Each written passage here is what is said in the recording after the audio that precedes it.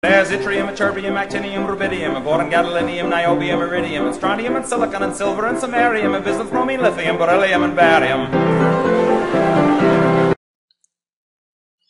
don't know if we've actually discussed the Haber process in quite a bit of detail. It's actually a good opportunity to discuss again in one of the first videos of this playlist. We talked about developmental chemists, production chemists, or in different types of chemists. And now it's actually a good time to sort of give you a actual example of what a developmental chemist and production chemist. Because if you think about what we just discussed the whole time, the Haber process, that was about having knowledge of an equilibrium. So in this case, this is the nitrogen gas, 3 moles of hydrogen gas coming together to form 2 moles of ammonia. So that's the equilibrium. And you could obviously manipulate parts, right? So you could increase the pressure, you could increase the temperature or decrease the temperature, you could add a catalyst, etc., etc. So this is the job of a developmental chemist. He has to come up with the whole procedure, all the fine details. So he has to figure out what pressure do we use best to increase the yield, right? What temperature do we use that will give us a high rate of reaction, but not be so bad for our percentage yield? What catalyst do we use to help us lower the activation energy? And what procedures overall do we use that help us to do with having a safe procedure, a very cost-effective procedure, and to give us the highest possible yield of ammonia? Right? That's the job of developmental chemists. He comes up with this theoretical concept of what kind of procedures needs to be in place to make sure that we have the highest efficiency of our industrial procedure. That was the job of the developmental chemist. So all the last couple of videos of fine-tuning this, doing this instead of that, increasing temperature or decreasing temperature, that will all be the job of the developmental chemist. The production chemist is the person who, once all these procedures in place, he's going to be the one who's actually inside or close to the actual facilities. This is the Haber process facility, where we have all of this being made. So where the procedure is being actually put into practice, and he's going to be monitoring. So one of his main roles is monitoring. So he's going to be either in front of often a computer, analyzing lots of data. So he gets lots of data. He has to make sense of all that data. He might go around the facility to look at different parts of the facility, at the pipes, if they're broken or anything like that. So that's the job of a production chemist. He has to look at, are we achieving the ideal yield? Right? So the developmental chemist wants to get a certain yield. Are the numbers actually stacking up? Are the numbers suggesting that we're doing what we want to be doing? Also, he has to look at the temperature and pressure. The developmental chemist has told him what temperature and pressure we should be at. He has to make sure that temperature actually stays the same. So there might be fluctuations, and if it goes too high or too low, he has to adjust it to make sure it's proper. Also, he has to look at the equipment. He has to see if there's any breaks or any other flaws in the equipment. And he has to look at the safety. Is there any safety concern on the actual facility? And he has to make sure, if there is one, that he has a plan to deal with it. Right? So the developmental chemist comes up with the procedure, and the production chemist oversees it, supervises the procedure. And both jobs are extremely important. And the reason why I mention all this is because the actual dot point says, explain why monitoring of the reaction vessel used in the Haber process is crucial, and discuss the monitoring required. So we need to explain why the monitoring of the reaction vessel is crucial and discuss the monitoring required. So the reaction vessel is actually, specifically, is the part where the catalyst is in. So the reaction vessel is sort of this part here. We've got a catalyst in it. There's pipes, so there's pipes in there. There is the catalyst. We have all of our reactants going through it. We have our reactants going through it. And then our products being produced from it. So what he has to think about is pressure, temperature, ammonia yield, hydrogen, nitrogen supply, and catalyst. And I'll cover all of this now. So it says, explain why monitoring of the reaction vessels is crucial and the types of monitoring required. So we'll talk about that now. First of all, pressure. What happens if the pressure is too low? Well, if the pressure is too low, that means our percentage yield of ammonia goes down. So if it's ammonia, so if we have, let's say, instead of having 200, which is what we sort of aim for in many plants, instead of having 200 atmospheric pressure or 20 millipascal, let's say there might be a problem, we only have 160. That means it's less than ideal, and this will give us a less than ideal yield, Remember the Chaltier's principle. If we have high pressure, that means we're going to favor the production of ammonia, which means we have a higher percentage yield. Now what happens if it's too high? Well, if it's too high, that's safety concerns. The actual reaction vessel might blow, it might blow up, and that could be a relatively big problem. Right? If it blows up, that means there's damage, and damage is bad.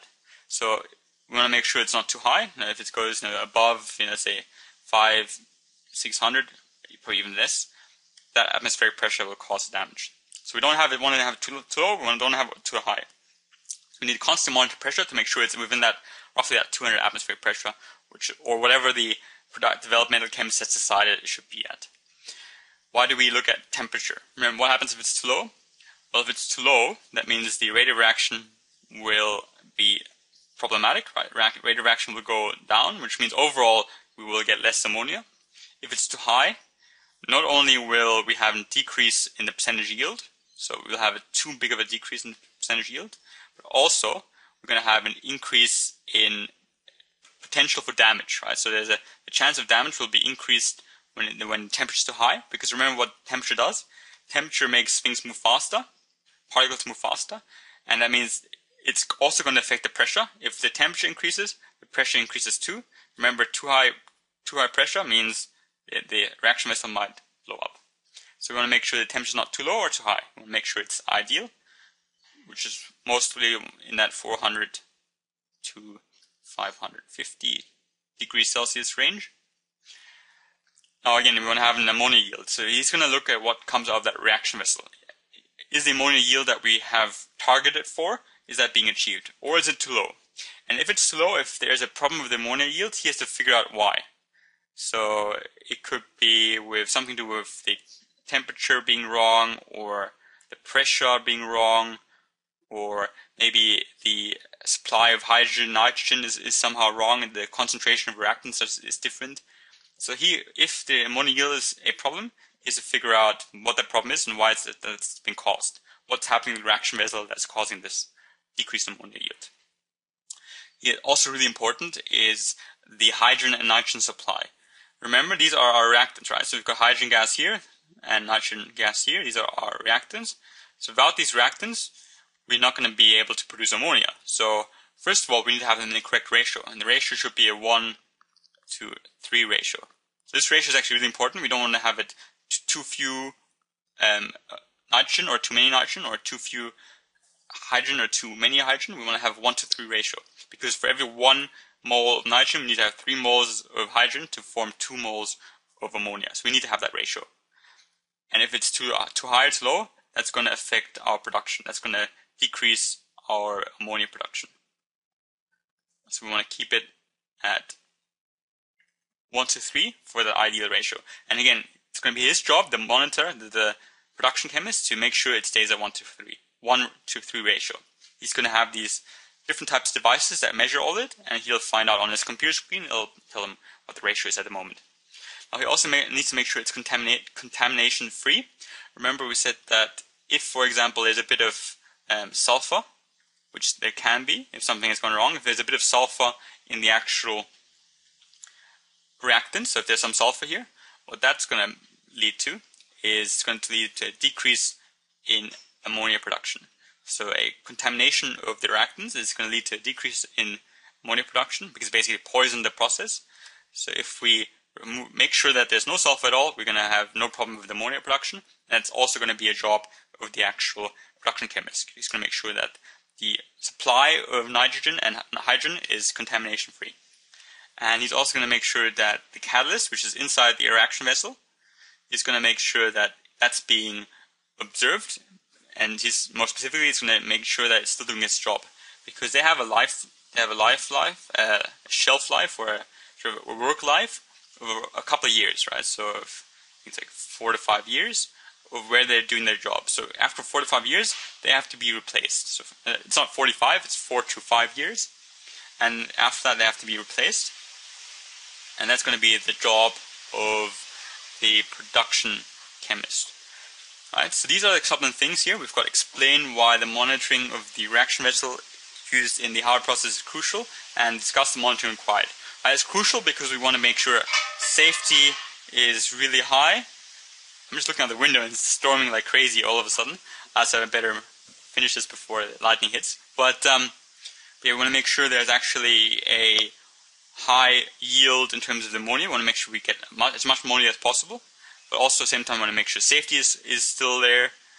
And that's the reason why we're monitoring, right? Safety should be there, and we want to make sure we get as much ammonia as possible. And the types of monitoring, so discuss the types of monitoring. We monitor pressure, because if it's too low or too high, there's going to be problems. We monitor temperature. Again, too low or too high will affect the production and the safety of the reaction vessel. We want to make sure we observe our ammonia yield.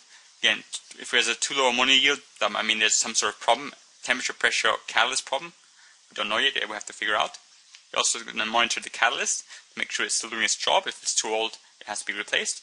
And it's also going to be monitoring the hydrogen and nitrogen supply. It's going to make sure the ratio is correct, the 1:3 ratio, because that means we're going to have higher ammonia production. And it's going to make sure it's contamination free, because there's sulfur in the actual reactants. That means ammonia is not going to be produced. I hope that was useful. But yeah, it's raining, so I'm going to stop it here. Thank you for watching.